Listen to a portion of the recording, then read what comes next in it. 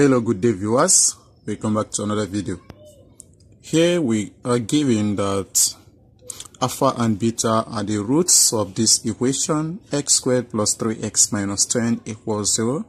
And right over here we asked to evaluate 1 all over alpha plus 1 all over beta plus 1.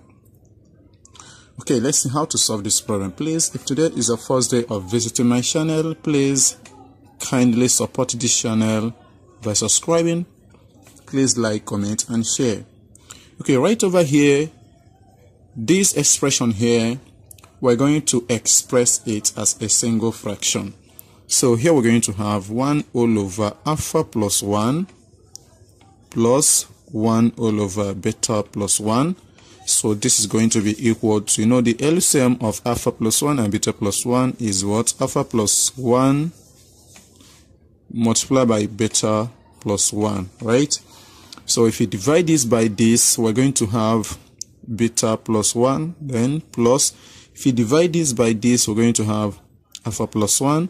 And right over here, we can express this as follows. Alpha plus beta, right? Then plus, here 1 plus 1, that is 2. Then all over, and down below here, we're going to expand this bracket. So here we have alpha times beta, that is alpha beta, plus alpha times 1, that is alpha, plus beta times 1, that is beta, plus 1, right? So from here, this is going to be equal to alpha plus beta, then plus 2 all over. Here we can write this as follows. Alpha beta, then plus in bracket alpha plus beta, and then plus 1, right? Okay, so here we have an expression for the sums of the roots and the products of the roots, right? So let us go ahead and make use of the Vietez formula for finding the sum and product of the roots of quadratic equations without first finding the roots of the equation, right? So here the sum of the roots alpha plus beta is going to be negative b all over a, right? So now if you compare this quadratic equation with the general form of any quadratic equation, ax squared plus bx plus c is equal to 0. So here negative b is negative 3. So here we have negative 3 all over here a, the coefficient of x squared, that is 1, and therefore we get negative 3 for the sum of the roots, right? Okay, let us find the product of the roots. So here we have alpha times beta. This is given by c all over a, and if you compare that, c here is negative 10. So here we have negative 10 over a, which is 1. So this will give us negative 10, right?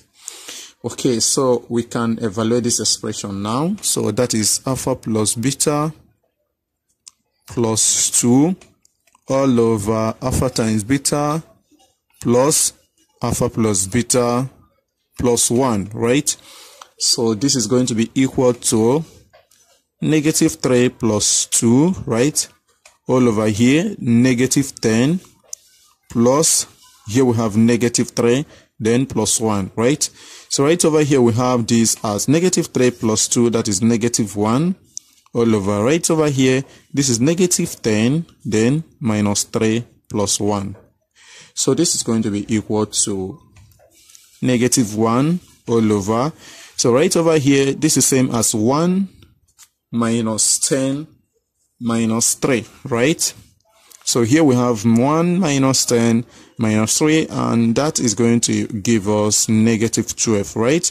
So these signs cancel out. So we're going to have 1 all over 12, and this is the right answer. Thank you for watching. Please do well to subscribe to my channel. Please like, comment and share. Bye bye.